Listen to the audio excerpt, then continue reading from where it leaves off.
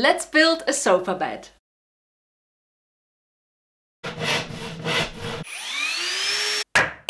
Let's rewind a little bit to when this room was still the room of doom. And in that room of doom makeover video you saw me take up the floor, put a new floor down, take down a vintage floral wallpaper and replacing it with a different vintage floral wallpaper, take out a wall of mirrors, I covered it with a sticky back wallpaper, and I finally took down a very dusty lace curtains and replaced it with a reeded glass. I want to build a sofa bed that fits exactly into the alcove I have here in the guest bedroom. But why buy if you can make it yourself, and now I can also make it to fit exactly into the space I have. So I've done a sketch, went to buy some timber, and now let's start building. I'm gonna start by building a very basic frame. To keep the build simple, I'm using smooth plain timber in two sizes. The frame is going to be made from timber that's 46 centimeters wide and 16 millimeters thick, and the slats are going to be made from timber that is 44 millimeters wide and 16 millimeters thick. The legs, however, have to be a chunkier timber, and this is a piece of square timber that is 75 millimeters. So the frame fits exactly into the alcove. It's a length of a single mattress plus a bit extra.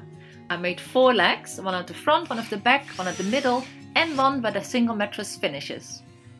Now let's start on the piece that's gonna pull out. I'm gonna cut a lot of timber, so it's all nice and smooth. We're gonna assemble the front.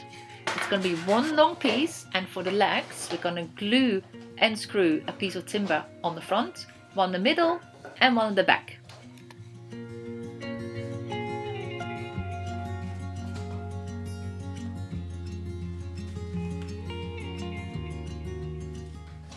This frame that you're going to pull out is going to be the length of your single mattress, so 190 centimeters.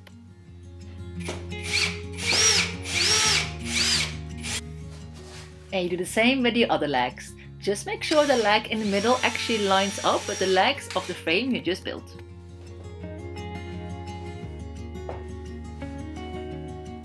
So now we have the length of the sofa frame and of the frame you're going to pull out to create the bed.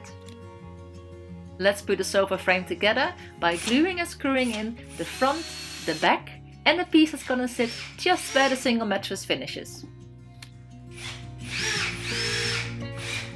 And then it's time for the slats. I cut these out to size, sand them nice and smooth, and we're gonna pre-drill holes a couple of centimeters from the end where you're gonna screw it into the frame.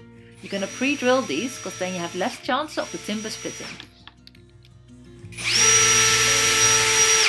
You're gonna screw the slats into the frame. You're gonna make sure there's space enough in the middle for one whole slat plus 1 centimeter each side.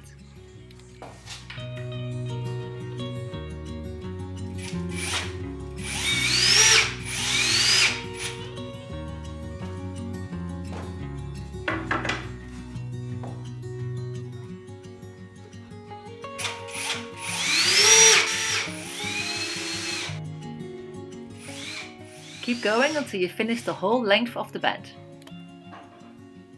Now let's prep some slats to be used in the pull out bit, and you do these in exactly the same way.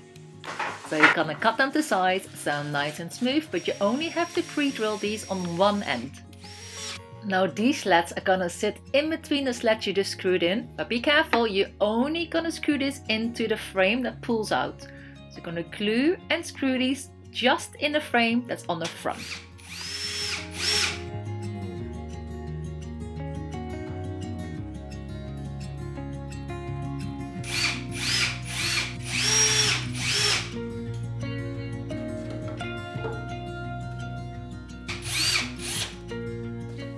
Wipe away any of the glue that might have spilled out, and this is all of your slats finished.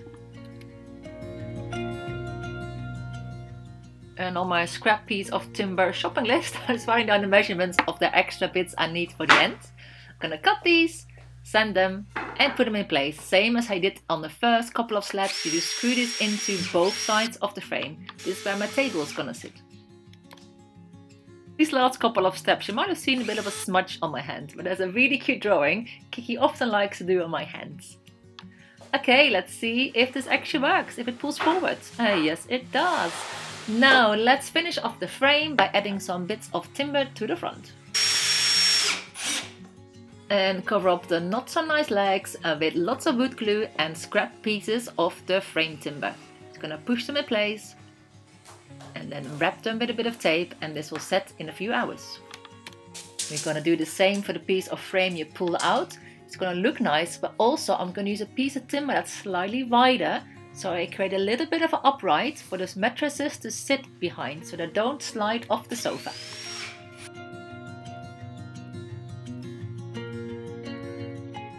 To keep the slats of the pull-out frame together at the back, we're gonna staple on a piece of woven ribbon. I'm using a heavy-duty stapler for this, and you're only gonna staple this on the slats that you pull forward.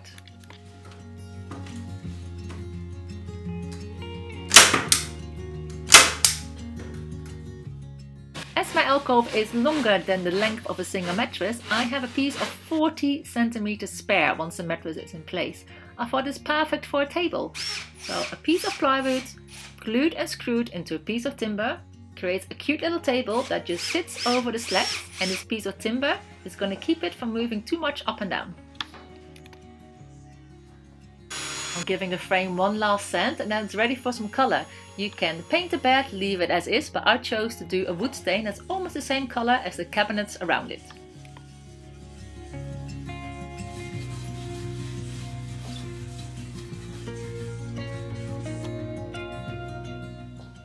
To lock the movable frame in place when not in use, I simply screwed in an L bracket to two of the slats, one on the front and one on the back. And this hooks behind the frame when not in use, so it sort of stays in place, and when you want to use it, you just simply lift it up and you can slide your frame forwards.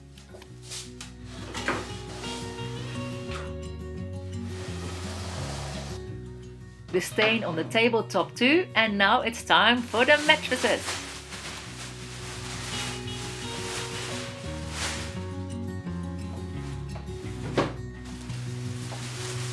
Uh-oh, I think I might have made a mistake with these mattresses because they are way too tall and, as you can see, way too squishy to make a sofa.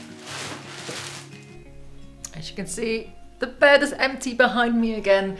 The mattress I ordered was completely the wrong one. It was springy and too soft, so when you sat down it completely collapsed. So not the right mattress for this sofa bed, unfortunately. And I want to send it back, but I realized that was going to be the cost of 1/2 of the mattresses without guarantee actually going to get my money back for the mattresses. So I thought, you know what, they're just going to go to the charity shop. They collected them and now they can sell them and put the money to good use because they're comfortable to lie on, just not good to sit on for a sofa bed. But yeah, empty bed again. But the new mattresses just got delivered. I went through a foam one, also less high, less thick. So fingers crossed these work, because I really don't want to spend any more money on mattresses. I think Kevin agrees. It's comfy. It's rock hard. It's actually really, really hard. But that's what I want for a sofa. And I love a firm bed to sleep on. So I like it. What do you think, Cams? Comfy? Hey, you know what? Should we put a cover on this one so you can lie on it?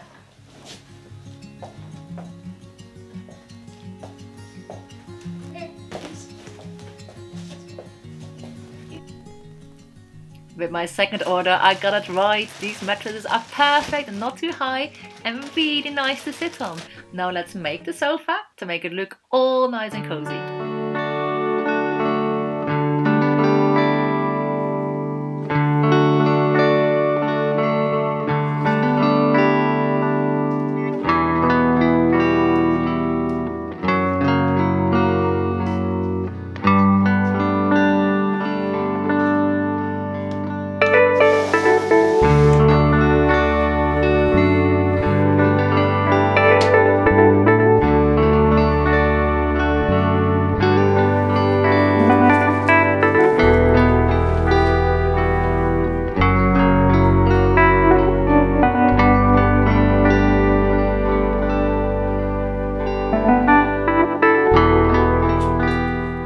I can't believe I built my own sofa bed and it's such a comfy place to sit.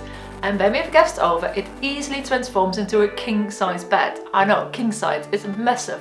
You just have to slide out the base, flip down the mattress, and that is it. If you enjoyed this video, there's loads of my videos just like this here on the Handmade Home channel. So why don't you go and explore my whole back catalogue, and make sure to tune in again next week for a new video here on Handmade Home.